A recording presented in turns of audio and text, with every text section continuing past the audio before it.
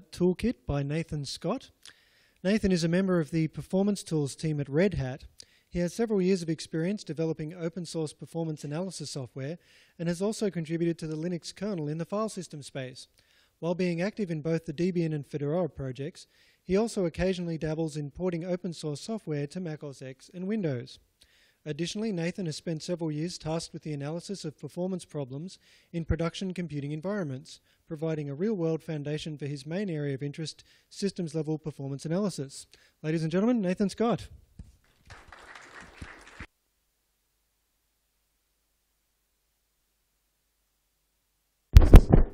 Is this on?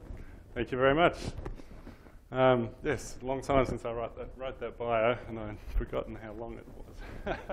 But yes, I work at Red Hat in the Performance Tools group. So our group is responsible for tools like Valgrind, SystemTap, and some libraries like libpappy, which are sort of fairly low-level sort of libraries.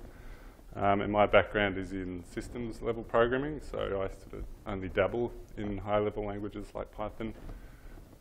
But it's always good fun to do so. Today I'm going to talk about a toolkit called Performance Copilot, which I've worked on for many years.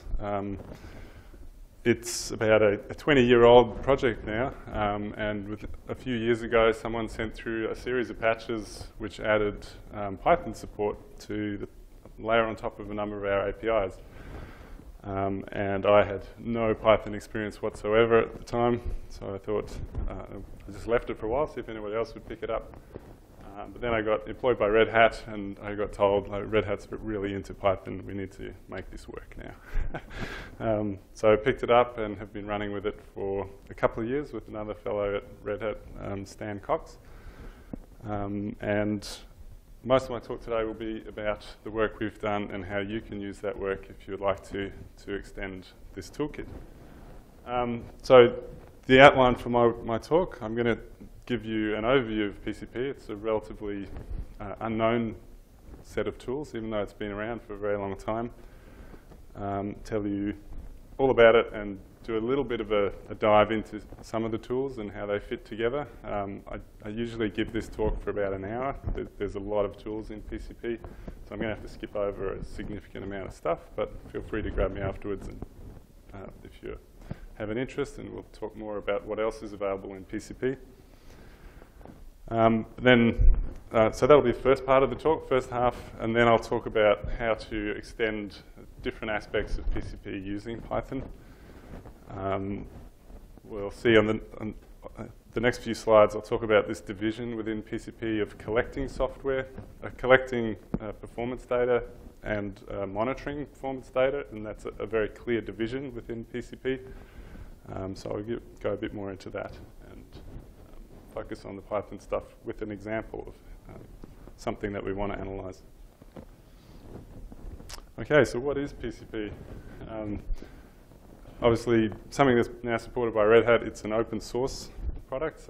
It's important to know it's not just a tool. It's not one command that you just run and suddenly you know everything about performance on your system. It's a toolkit of commands that sort of a lot of small commands that cooperate together and produce a larger whole, or small tools that work on a particular part of the problem. So lots of little tools that work together. So Python fits well into that because we can make lots of little Python tools really quickly. But I'll talk a bit more about that later. Primarily, we're talking system-level performance analysis. So what I mean by that is, by a system in this context, is either one or a group of computers that are cooperating very closely to form a single system. That might be a web application with one application server, database servers, NAS servers, lots of systems communicating together, usually distributed. So PCP has this distributed nature built into it, so it can monitor multiple machines at once. So it has this live and historical aspect as well. So we consider a sort of timeline of performance data that you might see. You see tools in this area which are looking at the system right now are in the ilk of top and VMstat and things like that, which can only look at the system as it's running. They extract data from the kernel and report it straight back to you. So PCP is very good at that too, but PCP also has a strong focus on looking back in time and recording data that's happened, and particularly being able to run the same sort of tools that you would run in live mode, but also being able to run them on historical data. So I'll talk a bit about how we do that and how to do that sort of thing in Python. An area that PCP doesn't really do, at least not directly, is sort of forecasting stuff and Magic 8 Ball, looking into the future, capacity planning, that sort of thing. So we certainly support that through the collection of historical data in PCP, but that's not an area where we actively provide tooling in PCP. Other people build on top of PCP to provide that sort of stuff, but we don't provide that in the base of PCP. Not that we couldn't, it's just that we don't today. And of course it's extensible, so I'll talk again about this idea of monitors and collectors being separate concepts, and you can extend it in either direction. So let's talk about that now. So this is the fundamental live mode architecture that PCP uses. When I say live mode, I'm talking about analysing the system that is currently running, as opposed to the historical system, which I'll talk a bit about as well. We can divide it into two fundamental parts, and that's the collector and monitor concept. So over there on the green corner, we have a collector system. That could be the same system as a monitor, or it could be remote from the monitor tools. The key daemon that's involved here is PMCD. It's a performance metrics collection daemon. And its architecture is such that it has plug-in pieces that know about specific domains of performance data. So this domain concept is very important. We'll come back to that in a minute. But these domains are all sort of self-contained things. So a domain agent is one little piece of software that extracts data from that domain and provides the performance data through PMCD to client tools that are interested in that data. So they'd have individual little areas of interest, like there's a Linux kernel PMDA, there's different database PMDAs that you can choose to plug in, things like mail queues, application servers, Cisco routers, all sorts of things, memcached. Each of those is a different domain and has a little piece of software that knows how to extract performance data from that domain and make it available to clients through PMCD. So everything goes through PMCD in live mode. So over on the blue side, we have a collection or some sample monitoring tools. We have many, many monitoring tools available in PCP, but these are some of the key ones. There's a tool called PMLogger, which is the tool that fundamentally is involved with recording performance data. So it connects to a live PMCD and extracts data that you tell it to on the frequency that you tell it to, and then records that data for later playback. But it's a monitor tool that does that. So there's that little bit slight confusion there sometimes between in the collector monitor split. PMLogger is a monitor tool, even though it sounds like it's collecting data. It's recording data. PMCD is sort of extraction is more the collection concept in PCP. We also have PMChart and PMIE as other example client tools. PMChart, I'll show a little bit of a demo later if I have time. It's just a basic strip charting tool. Lets you produce charts of any kind of performance data on your system that's been made available to it. And PMIE is a rules engine. So the IE stands for inference engine, and you feed it rules about performance data that are interesting in your system, and it evaluates those rules on a sampling interval that you tell it. And if they become true, then it will take some action based on those rules. And there are many other client tools, so there's probably 30 or 40 different client tools that come within PCP, and that's this idea of a toolkit where each tool does its own little thing and does it well. So the core concept within PCP is this idea of a performance metric.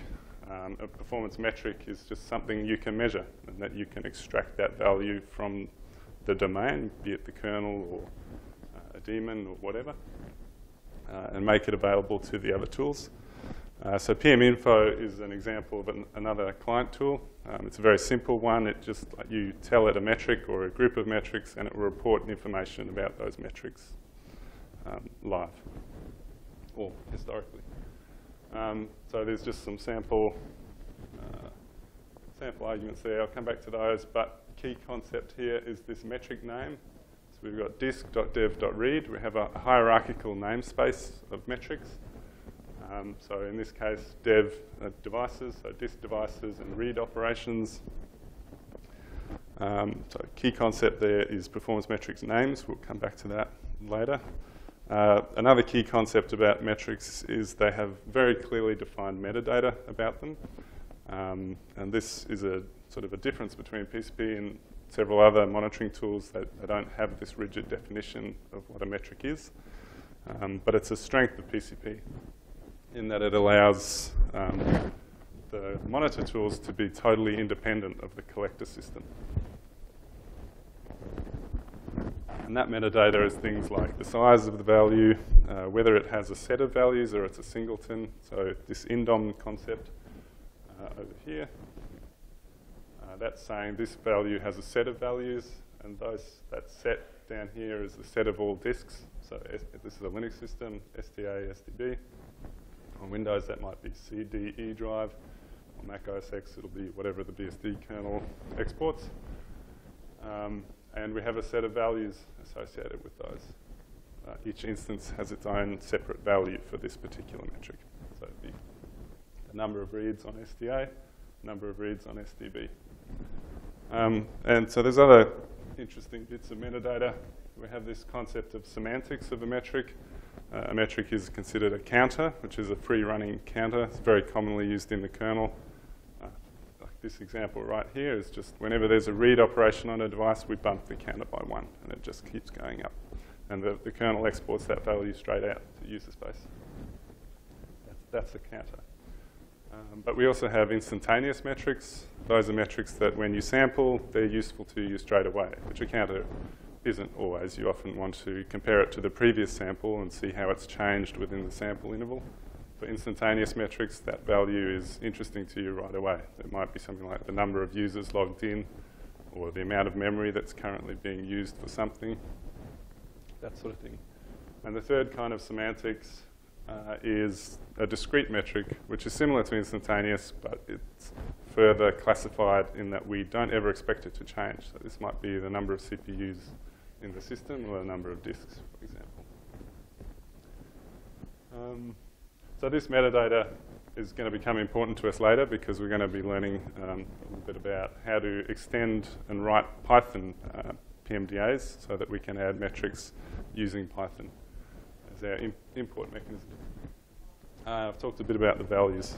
So, obviously, all metrics will have a value because that's kind of the central concept. Okay, so in the second part of my talk, I want to talk to you about an example where we might be looking at some particular thing. In this case, we'll be looking at a device mapper cache target. So this is something that we've decided we want to be able to analyze and monitor. So this is a new domain that we're going to plug a domain agent into the system for. So stepping back a bit, what is device mapper? Device mapper is a driver in the Linux kernel, lets you do multiple devices, lets you have multiple devices working together to do some high-level device concept. In my example here, I was interested in figuring out how device mapper cache works. This is a concept that lets you have an SSD, like a fast device, sitting in front of a slower device and optimize the access to that slower device using an SSD in front of it. So typically SSD would be a much smaller device and you'd have a large device in the back end. Obviously this is something that's very interesting to analyze from a performance point of view. So there's instrumentation in the kernel that's exported. I didn't actually find any other user space tools that consume this data when I was researching this particular thing, which was surprising since the whole point of it is to optimize the access to the backing store. But I'll show you how we can go about producing such a tool. So the other interesting thing, which we'll see later, in this device mapper cache thing, there's this metadata device that it maintains, and that just looks at, maintains the state of the differences between the two devices. So you may have written into the cache that's not yet written to the backing store. That needs to be kept somewhere, and it's kept in this device mapper metadata device. It's not particularly important for our purposes. I just sort of let you know that that's there, as there's some of the statistics that are related to that. So we'll need to understand that concept. And I think that lives partially on the backing store and partially on the SSD device. And you configure it when you make these devices. But ultimately, the end goal is to produce this single device that's presented to the upper level of the system, so that you can mount a file system on that device, for example, and access the device more quickly. That's the idea. So our goal is we'd like to have some new DM cache metrics available in PCP. That'll let us do, as soon as we have the collector piece, even without writing any of our own sort of monitoring tools, we can immediately start using tools like PMChart, which is this tool over here. So over here we're plotting device mapper cache metrics. So as soon as we've done this collector extension, this kind of functionality is straight away available to us. You don't have to write any monitoring tools yourself. These generic tools will be able to consume that data for you. And the tools are quite flexible, so you can plot anything you want. So here I've got various device mapper cache metrics about reads and write misses, write hits on our various devices. But at the same time, we can plot other metrics that other people have written domain agents for, like metrics coming out of the kernel, like the patterns of memory utilization over the system.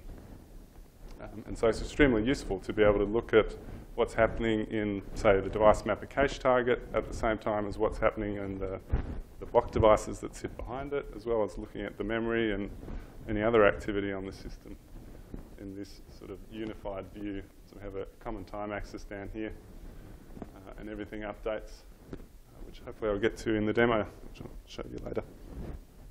We also get other simple tools like PMVal, which can straight away start reporting the values for us, like simple console tools. And I'll show you in a minute how to go about making a tool like that out of Python. In just less than 100 lines of code, you could produce something that produces this kind of value fairly simply. But that's just sort of sampling this one metric. I've given it this metric on the command line, pointed it to remote host. Like I was saying, the remote host concept is baked into PCP. All of the tools support being able to monitor remote hosts, sometimes multiple remote hosts. Like this tool can support multiple remote hosts at once. But they can also support looking at archives and historical data all through the same tools. That's enough for that one. I'm not really going to go into exactly what all of the metrics mean. This is more just about teaching how to write Python code to extract this data. So once we have some device mapper cache devices, we can extract metrics from the kernel using this device mapper command. You run dm setup status target equals cache, and it will print out a line for every cache on the system in this fairly easily parsed format. It has the cache name at the start of each line, and then a whole series of values that are things like how big the cache is, like how many blocks or how many sectors are in this device, the read hits, read misses, write hits, write misses, that sort of thing. So our goal, or my goal when I was researching, was just to write a simple Python PMDA that parses that and makes that data available live. So this PMDA, which I'll talk about in a minute, DM cache agent, simply runs this command whenever it's asked for the current values, and it returns those via PMCD to whatever client tool happens to be looking at it. And that client tool might be recording that data, or it might be just displaying it on the console, or it might be displaying it in a chart. That's not the problem of the collector side to worry about how it's going to be used. The collector side just worries about extracting the data.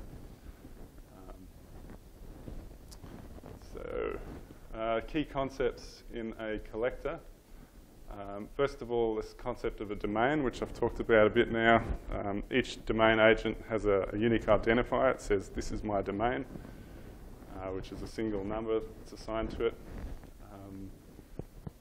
And these are important. You have multiple different domains for the different, they're used to distinguish the different domains, so that when a request comes in for a metric, it can be easily routed to one of the collectors. So the collector will have a domain, and it will provide a set of metrics, and those metrics may have a set of instances, like we saw before with the disk devices. In our case, we're going to have device mapper cache devices that we're going to export data about. So in terms of the Python code, it's all pretty straightforward. Most of what we need to do is hidden from us. We just import this pcp.pmda module. We subclass a PMDA object, so we might subclass the PMDA class and create, say, a DM cache class. In our constructor, we just call add metric for all of the different metrics we have. So each of these values up here typically would correspond to an individual metric. And when we're adding the metrics, we provide that metadata that I was talking about earlier. So the names of the metric, like dmcache.dirty, dmcache.readmisses, that sort of thing. So there's an exercise in modeling here for whoever is writing a collector. So we need to figure out what all these values mean and what their metadata is, so what units they're in, if they're in bytes, kilobytes, whether they're counters, instantaneous values. So we plug them into the constructor. And at that point, we've defined all the metrics that this agent is going to provide. And the only other interesting piece of code that we need to write is this fetch callback that supplies those values. So that code is just going to parse these strings, pluck out each of the values, and when asked for one of the values, it'll send it back. And that's basically all it needs to do. Ideally doing it fairly quickly because it's operating in live mode. So we're being asked live for these values, and there's an expectation they'll be supplied quickly. Yeah, that's probably enough for that slide. So that was the collector side of things. I've got pointers to the code later if you're interested in how to do that side of things. But it's extremely useful to write collectors. If you have a production system, you almost always will have something that you have an interest in, its performance, and usually there's some way to get the performance data out. So PCP is providing a framework which you can manage your performance across your whole system, as well as plugging in your own data, including using Python. So from the monitor side, so going back a few slides, I had the green and the blue side of things. We're now talking about writing client tools on the blue side, like PMChart or PMIE. So I've, as a demo, written a simple little tool which I've called this PCP DM cache tool. And all it's going to do is consume the metrics that we've produced from that command. So this tool could be running, so in my example here, I've pointed it at a remote host from where I am. So you get the remote host functionality basically for free through the Python APIs that we provide, as well as the historical component. So instead of running it against a live host, I could have pointed it at an archive from yesterday, and I could say, please report the values that you recorded at 2 a.m. yesterday morning from this PMDA, and it'll magically provide those values for you. So the specific metrics are not particularly interesting. We're more talking about the how to go about implementing this kind of thing. But ultimately, this kind of tool is almost trivial to write. And more complex tools like charting tools and things, they're certainly feasible if you wanted to write those in Python too.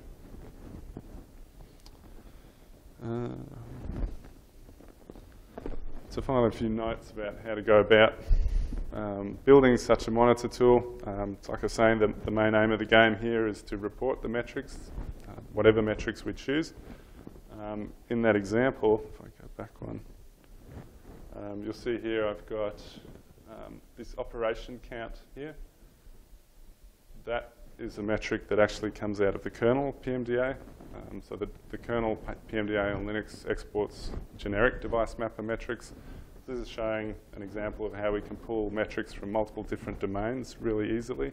So all the client tools do is talk about metrics in terms of their names, like dmcache.readhits or kernel.all.load, which would be the load average. So it's very easy for them to get performance data from anywhere and to produce a nice summary. But anyway, moving right along. So that comes from the kernel agent in my example. That comes from our new DM cache agent. And the way to go about this in Python, you import from this pcp.performance-metrics convenience classes module. You basically just create one of these metric group manager objects. You feed it some metric names, so the metric names you're interested in. So in our case, the new metrics we've added and some other kernel metrics that we're going to report. And then you provide a little metric group printer subclass, because all we're going to do is print it out on the console. And this guy does all the hard work. So it organizes sampling rates. If you want to just restrict to a certain number of samples, like at 2 a.m., between 2 a.m. and 3 a.m. yesterday morning, show me the samples 10 minutes apart. All of that you don't need to worry about in high-level Python code. It's all done for you. Like I was saying, you don't need to worry about the source. You can just sort of say, okay, today I want to look at this remote host or that remote host, or today I want to look at yesterday's data. That's all handled for you by the PCP itself. And time window stuff, like I was talking about, you might want to look at 2 a.m. yesterday morning, or at 10 o'clock something happened on our production system yesterday. So you have that sort of baked into PCP and available. Our remote time zones, command line options, a lot of stuff is all handled for you. Basically, all you have to do as the high-level Python programmer is do the console dumping, or however you want to display the data. You don't need to worry about packaging it up. Okay, that's a good time. So there's some pointers to the code if you're interested in looking at how to write Python code to do this sort of thing. This is the collector side of things. This is the monitoring side of things. All of the PCP code is here, so it's all committed in there. There's an excellent guide to writing all of the different things we've talked about. This is a free online book that you can read. It also has sort of tips for instrumenting your code if you are instrumenting your code, so above and beyond what we've talked about today. I didn't really have any time to talk about this guy. This is a debugger for PMDAs, so it helps you to write new PMDAs and test them once you've written them. Those are the pieces that add your new metrics, so that will help you out there. Lots more information on the PCP website, and there's a couple of articles and demo videos on the Red Hat developer blog about PCP. Now I've got, I think, 3 minutes, so I'm going to quickly give a demo, and you can start taking questions while I fire that up, if you like.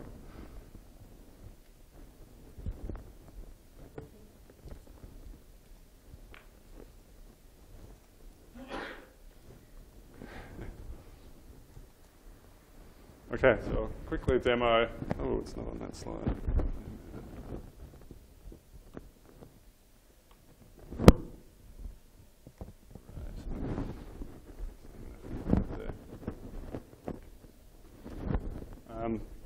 So we have a series of files here. So these are files that have been created by the PM Logger tool, which is recording data. And you can invoke it like this. So it's just one of the PCP tools, a client tool. The key piece of information there are the things like the configuration file, the third option there, pmlogger.config, which is something like this. So this is the guy that says, I want to record these metrics, and you pass it in sets of metrics. You give it sampling intervals. You can specify different intervals for different metrics, and it records them into a file like this guy. So that's a PCP archive that I recorded the other day. We can quickly...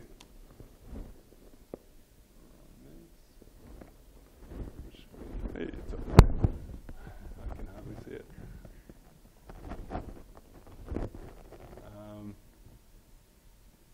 This is a simple strip charting tool. So, for example, it comes with a series of canned views, things like CPU utilization, but also we can find any metric that we happen to have recorded. So in my example, we created some DM cache metrics. This is all coming out of Python code. Let's plot, say, the dirty blocks for each of these devices. Let me just choose those two.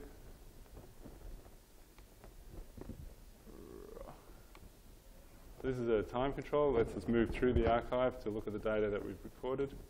So we can jump around anywhere within the archive, sort of play it forward and watch change in values over time,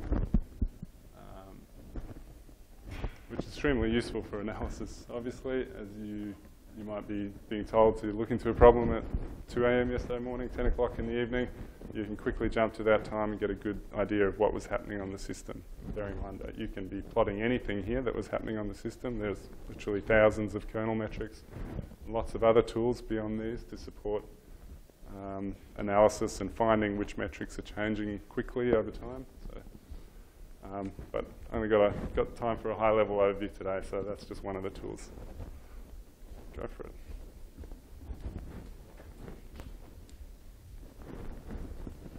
Do you know if people have integrated this kind of stuff into Graphite and online metrics reporting type things?